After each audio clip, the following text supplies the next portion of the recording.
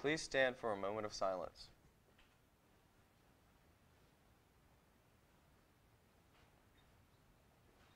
And now the pledge.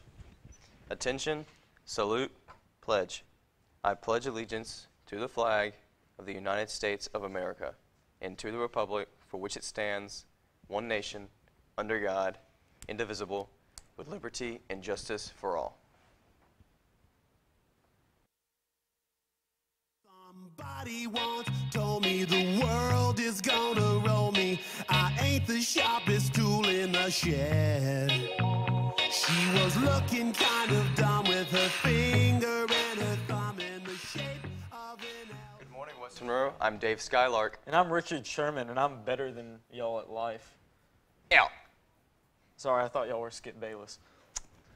All right, in school news, yearbook sales end this Wednesday, January 28th. You can purchase it online at gorebs.org or bring $70 cash to room 6204. You will receive a bracelet upon purchase. If you ordered online and didn't get your bracelet, stop by Ms. Kuiper's room. Did you know that the American Cancer Society Relay for Life this year is happening April 17th at our own Rebel Stadium? Did y'all know that? No. I didn't either. We are looking forward to involving our student body in everything.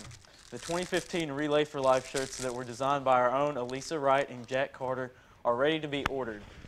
The cost is $12, and the shirts may be ordered in Mrs. Clark, Coach Daigle, Miss Ganley, or Mrs. Lemoyne's room.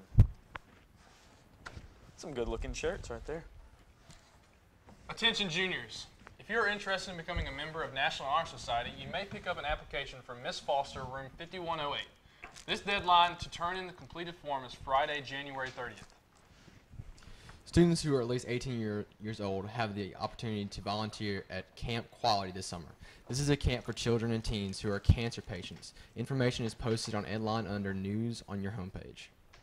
In sports news, the annual football banquet will be held Thursday, February 5th at 6:30 p.m. at the West Monroe Convention Center. Tickets are $20 and will be sold in the main office. Anyone can attend this event, so please come out and support our football program. That's 2 for 40. Yeah, that's right. 3 for 60. Everybody should be there. We are hosting the second annual Red Out event for the American Heart Association on Tuesday, February 3rd at 5:30 p.m. in the new gym. Tadpoles will be selling shirts to help raise money for research to fight against heart disease. They are $10 for a small to extra large. There will be an extra charge for shirts above XL. Shirts should be sold during lunch shifts in Miss Cavan's room or just ask a Tadpole member. This will get you into the basketball game for free. Here's your heart face of the day. Heart fact, not face. We don't want a heart face of the day. Did you know that your heart weighs as much as a sneaker? But no one says sneaker anymore, so just imagine a shoe. I thought we said that last week. I'm pretty sure that was last week's joke. Well, it's still a fact. The West Monroe Rebels defeated Alexandria Senior High 1-0 on Friday night. Norvin Pertilla scored the lone goal for the Rebels, who moved to 14-34 on the season. And That's not true. It's 14-3-4. Oh, well, there's no dashes on the teleprompter. That's their fault, but I'm pretty sure that's not I right. apologize. Yeah, the Anyway, good. That'd be a terrible Why record. don't you just go ahead and say the announcement? No, I mean, Please, no, you go ahead. Be my guest. Mine's down here. Be our guest. The Rebels play a big game tonight at home, and they're going to take on Ouachita at 5:30. And the winner will have the inside track for the district title. Remember, attendance for students is free, and the weather will be great, so come on out and support the Rebels because it's also senior night. That is tonight at 5:30, and it's at home against Ouachita tonight. Be there. See you there. Congratulations to the Lady Rubber Lady Rubber Power. Rubber Power the team. Lady Rebel powerlifting team on their second place finish at the Alexandria Senior High Invitational this weekend. First place finishers were Megan Ruffin, Emily Cartwright, Markeisha Moticu, and Asia Jordan. Second place finishers were Abigail Gissendanner, Carmisha Hines. Third place winners were Kelsey Bearden. Also, congratulations to the Lady Rubber, whatever team they Them won. too. Yeah. Y'all are important as well. I agree. Before we go to club news, here's a special segment about one of our clubs on campus, AHEC. Heck.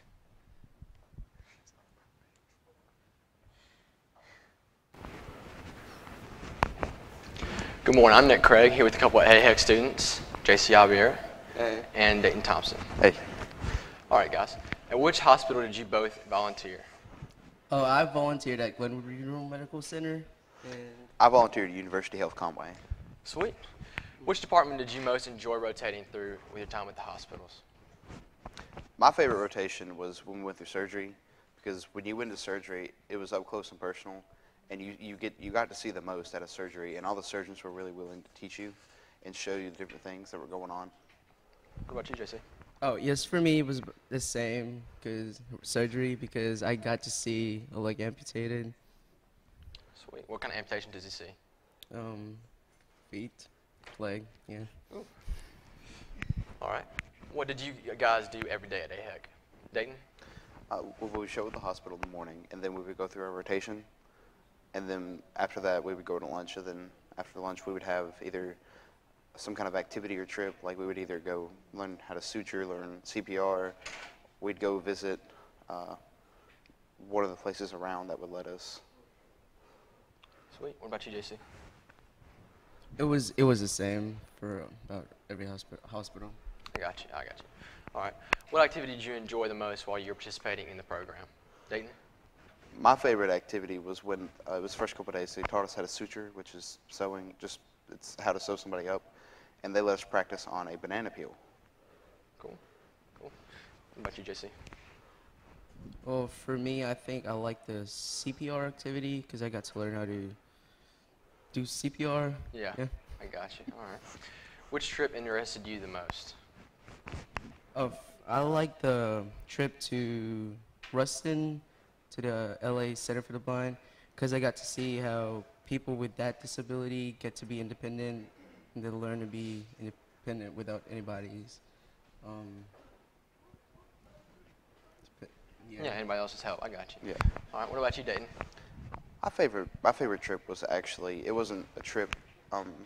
The vet came to see us, and he talked to us, and he had his van where he would perform surgeries and he would check animals out in the van, and that was pretty cool. Sweet. Did AHEC contribute on deciding what occupation you would do in the future? Yeah, going into AHEC, I was pretty sure I wanted to be a registered nurse. But going through it, I looked through and I saw what everybody did in the different rotations we went through. And I'm still going to get my nursing degree, but going through AHEC took me and pushed me that one step further, and now I want to go and get my nurse practitioner. Sweet. What about you, Jesse? Well, yeah, at first I wanted to be a registered nurse too, but then now I'm deciding whether to be in pharmacy or specialize in doctor of some sort, I guess. Please, so y'all would say that this was definitely a worth it experience for sure. Yes. Oh yeah, completely. I wouldn't trade my time.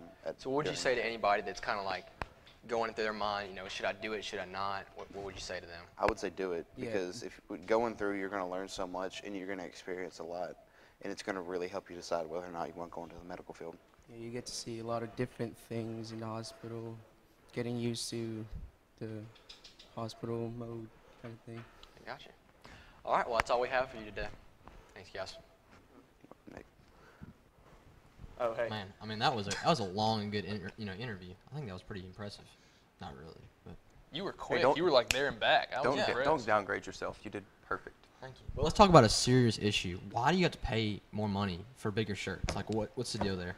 Art Club will have a meeting next Thursday, January 29th in Mrs. Ganley's room right after school until 4 p.m. Please make plans to attend this business meeting. Spring plans will be discussed. Mythology Club meets Wednesday at 3:15. That says 3:15, but I know it's 3:15. And Friday at 7:25 this week in Miss Barnett's room, 4105. Is that even a real club? I thought it was a myth. The Interact Club will serve food at the homeless shelter on Desired Street in Monroe for our next service project. This will take place Saturday, January 31st at 9 a.m. Come sign up outside Mrs. Knox's room if you're interested in helping. I need at least 10 volunteers. That means Miss Knox. You need That's it? Miss Knox talking. Or Miss Knox needs it. I don't need 10 volunteers. I would suggest it, though. I would encourage it. That's all the it's a great announcements we thing. have for you today, West Monroe. Have a good day. Yes. Oh, that was rude. Sorry.